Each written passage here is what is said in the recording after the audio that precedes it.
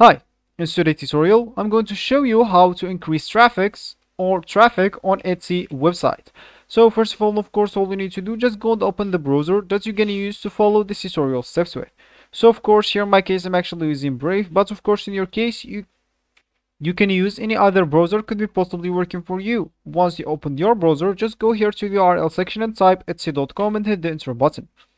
That will take you into this page, and if you are logged in into your account, you'll find the welcome back sentence with your name or your username.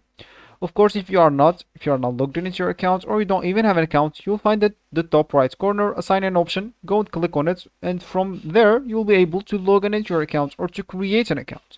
Of course, you will be able to do both options even with your Google account, Facebook account, or even an Apple account if you don't want to go through all the boring steps of creating or logging in into your account.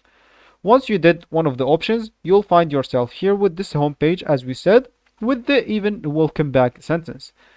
And as we said in the beginning of the video, I'm just going to give you 5 simple ways to increase traffic to your Etsy store. So of course, let me just go to the shop manager.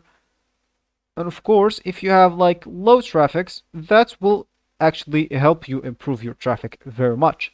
So the first one is to get found by Etsy search. The Etsy search engine is designed to help buyers find what they're looking for, which is good for buyers.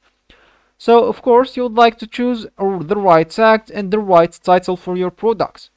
Second, you would like to dress up your store front. So of course for me, I have even the best store front as an example. So let me just show you like other like a successful store front. So let's say this is an example.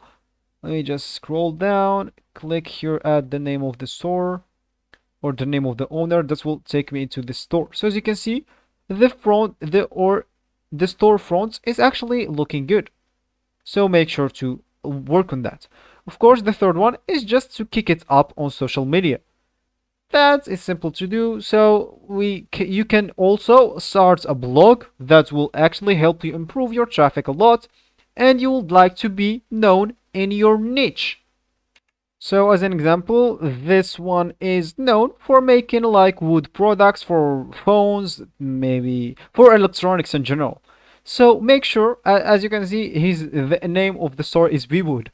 So he's known for making wood for this electronics products. So be known in your niche and make good products, and you'll be actually good to increase your traffics or your traffic on your shop or your site.